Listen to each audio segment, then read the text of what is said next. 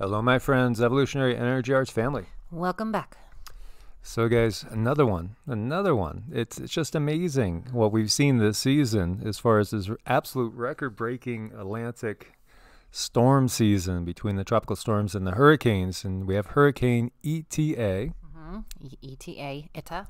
Yeah, intensifies to Category 4. Category 4. This is a major storm. Yeah, it's a big deal. And you know what? You don't usually see them actually hit in Central America. Usually they turn northward. It's typical. It just like, Panama and Costa Rica almost never get, a storm that comes and hits them. And in Nicaragua, where this is going to land just to the north. I feel there could be some help there. You got to wonder, this was a big one. And Hurricane ETA has rapidly intensified in Category 4, rapid intensification. How many times have we heard that? A lot. A lot lately. It goes back to Hurricane Michael, where that just went from like tropical storm to really a Cat 5. Yeah. They didn't call it a Cat 5 until way later, but it was a Cat 5. And here we have this again. And this is, pretty darn late in the season. Of course, this is some of the warmest waters still in there. And it's heading towards a potentially catastrophic landfall in Nicaragua. I mean, we're talking, this is not pretty. It's not a good scenario. I hope those people are getting safe. So let us, send our prayers. Please, everybody, do send your prayers, your best wishes. Let's see this thing not being catastrophic, although, a Category 4 hurricane is something that's really powerful. Yeah, let's steer it away from people. Well, and steering it is a tricky thing too, because where else can it hit? It could hit other places as well. And we're going to look at what some of the models are showing afterwards.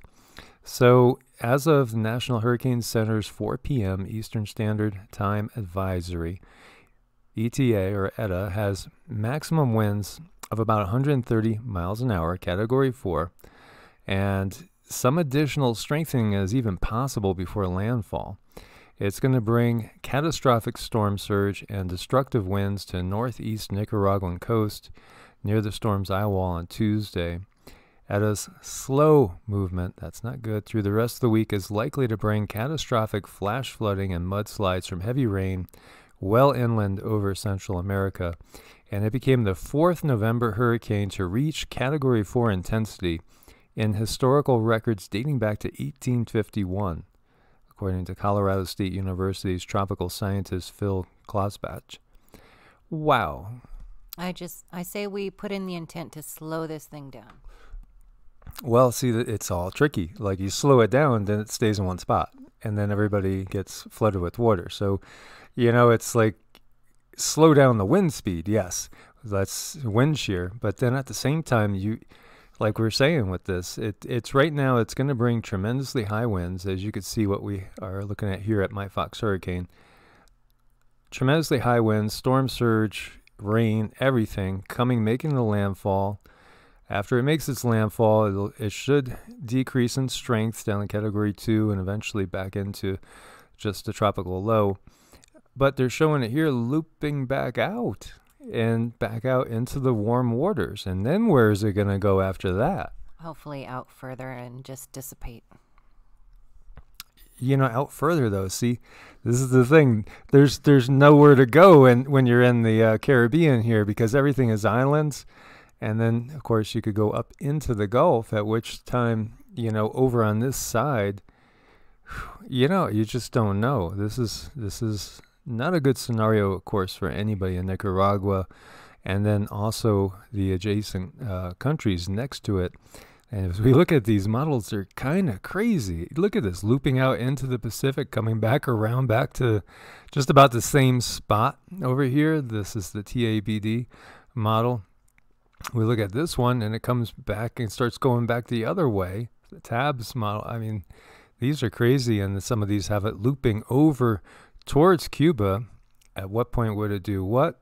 Generally they don't go back out that way. They usually come towards the north or northwest typically, and then when they're in the Gulf, sometimes in the loop and get caught and start going towards the northeast. So even after landfall, we're still going to have to watch this for a day or two and see what else develops. Yeah, we're going to definitely watch that. Yeah, crazy stuff we got going on. In case you guys missed it, Storm Aiden brought high waves and heavy rains to the UK and Ireland, and it caused some major havoc there. We have 8,000 homes and businesses left without power in Northern Ireland. It actually capsized some seacraft and boats, and it actually caused some shipping containers to go flying off of other cargo ships. That's crazy. In Scotland, you had 4 people on board a vessel that were rescued after the ship broke down amid the storm's onslaught. And a lifeboat from Oban towed the boat to safety as the winds were gusting to around 60 miles an hour.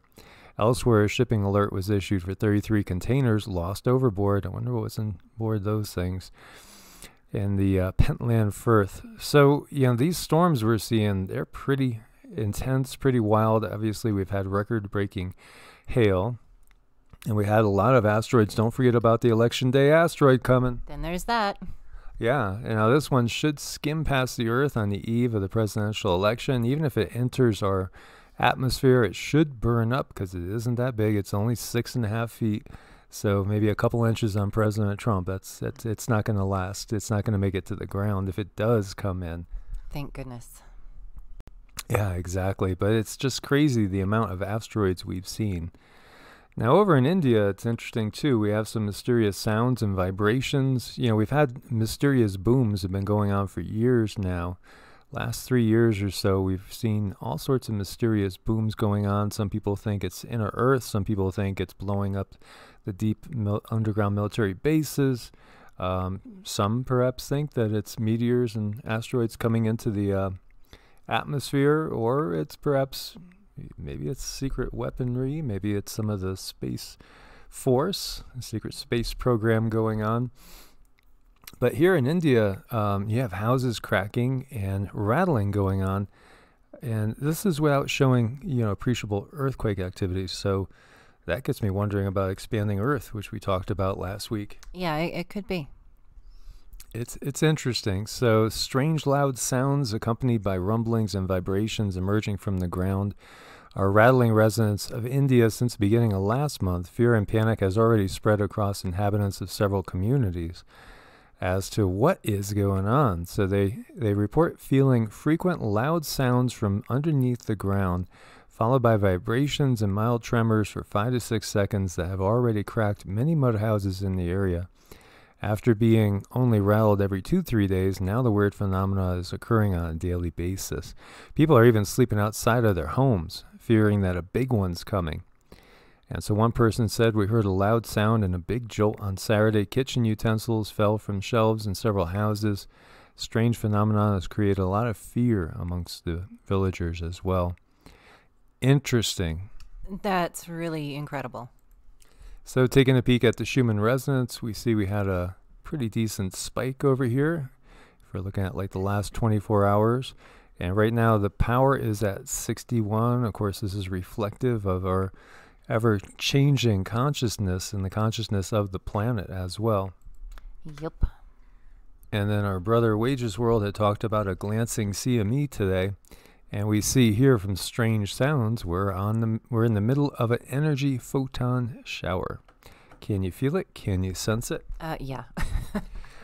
We can, but we've had a busy day, so we've already energetically worked on 4 different people and different locations, and we still have a few more to go after we get this video up. And the energy is strong. The energy is strong. Just it's getting more and more intense. People are, well, I think it's forcing us, and I was going to do a whole video on the subject, to face the stuff that's buried inside of us, to let go of that which no longer serves. We could view it also as integrating the shadow self, which we'll get into in an upcoming video. But at the same time, this is a tremendous opportunity because, our consciousness is changing. And as we've talked about before, we're returning to the dream time as far as what the Aboriginal people say. And so we are becoming way more intuitive. way more quote-unquote psychic. Our abilities are going through the roof. Our sensitivities are going through the roof as well. People that are empathetic are finding that they're super empaths now. Yeah, I mean, there's just so much going on, and I think I've slept a few hours in like the last 4 days. It's been just crazy. And that's what's happening with a lot of people, is they're either not able to sleep or they're sleeping 12 hours and taking naps too. And so we're changing, guys. We're changing. Everything around us is changing. So we're shedding this, the Kali Yuga that we've been in, and that dark age is going. One of our dear friends was telling us of a Hindu tale of Hanuman at the end of, at the end of the last age. We're going from we went from the Satya into the Kali, and then out of the Kali we'll go back to the Satya, and then we'll go into the Treta, and then we'll go into the Golden Age. Actually, I think I got that reversed, because Satya is the Golden Age. Dwapara, that's right, Dwapara. Bronze Age is Dwapara. So Hanuman sits down and tries to connect to Shiva, who he is actually an avatar of, and he can't do it, and he's not getting an answer trying to connect to Shiva.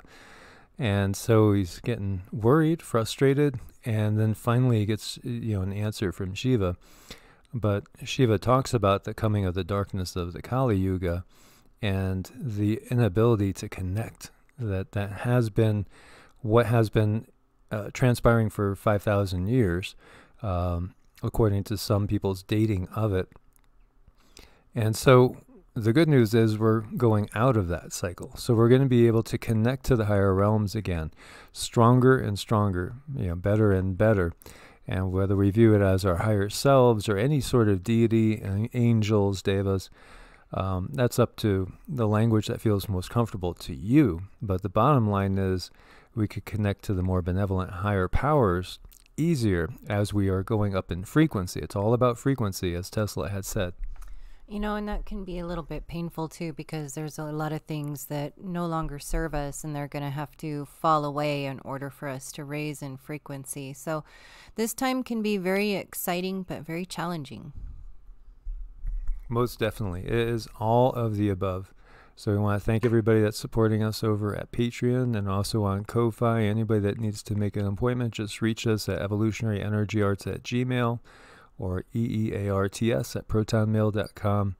As always, guys, God bless and namaste. Namaste.